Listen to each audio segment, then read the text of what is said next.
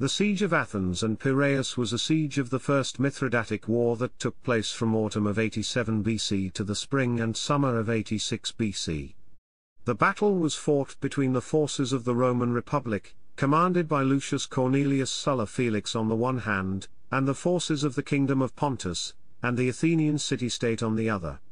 The Greek Pontian forces were commanded by Aristion and Archelaus. Chapter 1, Historical Context. In the spring of 87 BC Sulla landed at Dyrrhachium, in Illyria. Asia was occupied by the forces of Mithridates VI of Pontus under the command of Archelaus. Sulla's first target was Athens, ruled by a Mithridatic puppet, the tyrant Aristion. Sulla moved southeast, picking up supplies and reinforcements as he went. Sulla's chief of staff was Lucullus, who went ahead of him to scout the way and negotiate with Lucius Sura, the existing Roman commander in Greece. After speaking with Lucullus, Sura handed over the command of his troops to Sulla. At Chaeronea, ambassadors from all the major cities of Greece met with Sulla, who impressed on them Rome's determination to drive Mithridates from Greece and Asia province. Sulla then advanced on Athens. The invasion of Mithridates VI of Pontus, the king of the Kingdom of Pontus into the Kingdom of Bithynia, an ally of Rome, coupled with the assassination of Roman citizens in the Asiatic Vespers, caused war between Rome and Pontus. Allegedly up to 80,000 Roman citizens were massacred.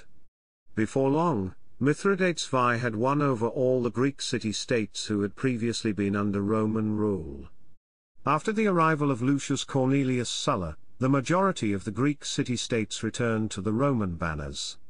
Athens was not amongst the cities that returned to Roman dominance, as their tyrant Aristion, imposed by Mithridates VI, was not disposed to capitulate to the invaders. Chapter 2, The Siege. Sulla marched towards Athens, and upon his arrival he encountered his first problem.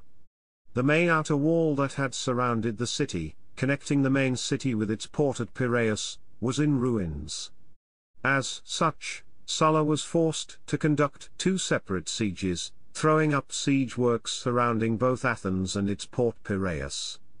A force commanded by Archelaus defended Piraeus, whilst another commanded by Aristion took up the main defence of Athens. The sea defence was considerably easier, as a Pontic fleet dominated the nearby sea, facilitating reinforcement and replenishment whenever necessary. Furthermore, Piraeus already had ample supplies from the onset, while Athens did not.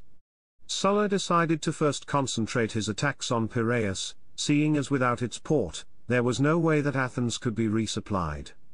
He sent Lucius Licinius Lucullus to raise a fleet from the remaining Roman allies in the eastern Mediterranean to deal with the Pontic navy. The first attack on the city was entirely repulsed, so Sulla decided to build huge earthworks. Wood was also needed, so he cut down everything, including the sacred groves of Greece, up to 100 miles from Athens' main town. When more money was needed, he borrowed from temples and sibyls alike. The currency minted from this treasure was to remain in circulation for centuries and prized for its quality. Siege works were built to facilitate the next attack, which was eventually successful in taking the outer wall of Piraeus. Once the outer wall was taken, Sulla discovered that Archelaus had built more walls inside the city. Despite the complete encirclement of Athens and its port, and several attempts by Archelaus to raise the siege, a stalemate seemed to have developed. Roman attention was temporarily shifted towards Athens. Athens by now was starving, and grain was at famine levels in price. Inside the city, the population was reduced to eating shoe leather and grass. A delegation from Athens was sent to treat with Sulla, but instead of serious negotiations they expounded on the glory of their city. Sulla sent them away, saying, "I was sent to Athens, not to take lessons, but to reduce rebels to obedience." Soon Sulla's camp was to fill with refugees from Rome, fleeing the massacres of Marius and Cinna. These also included his wife and children, as well as those of the Optimate party who had not been killed. With his political enemies having taken power in Rome, Sulla realized that the money and reinforcements he believed were coming to bolster his forces were no longer something to be counted on. For this reason, Sulla ordered the sacking of every temple and religious site in the vicinity. The chronicles state that one of the people sent on such a sacking mission became afraid due to ominous voices having been heard upon entering the temple.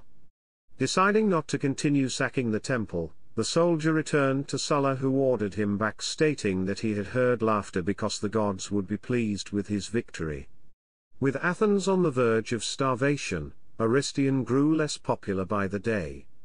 Greek deserters informed Sulla that Aristion was neglecting the heptachalcum. Sulla immediately sent sappers to undermine the wall. 900 feet of wall was brought down between the Sacred and Piraeus gates on the southwest side of the city. On 1st of March 86 BC, after 5 months under siege, a midnight sack of Athens began. After the taunts of Aristion, Sulla was not in a mood to be magnanimous.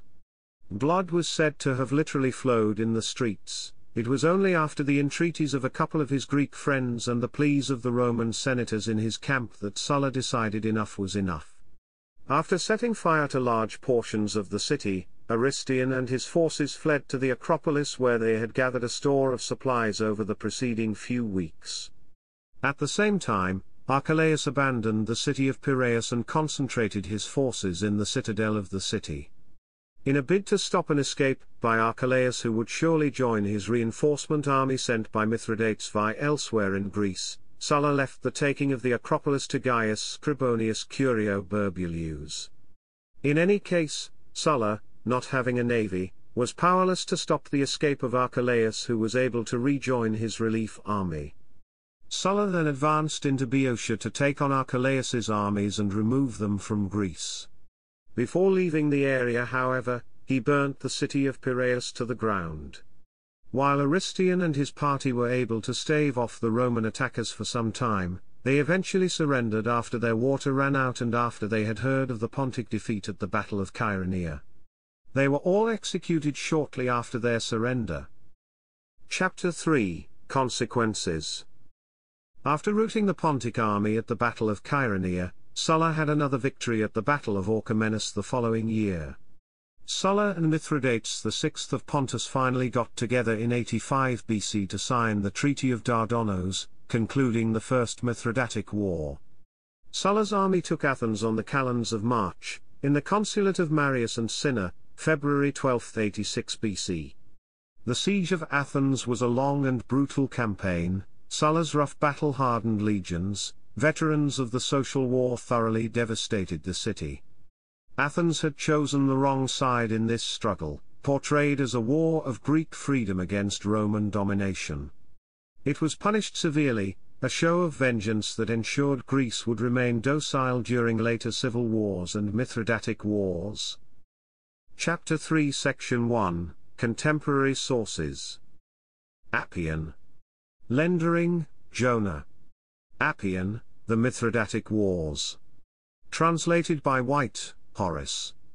Livius.org. Floris. Thayer, William. Floris, Epitome of Roman History. Translated by Forster, espenelope.uchicago.edu. Livy. The History of Rome. Translated by Baker, George. University of Adelaide. Plutarch. Thayer, William. The Life of Sulla. Translated by Perrin, Bernadotte. Penelope.uchicago.edu.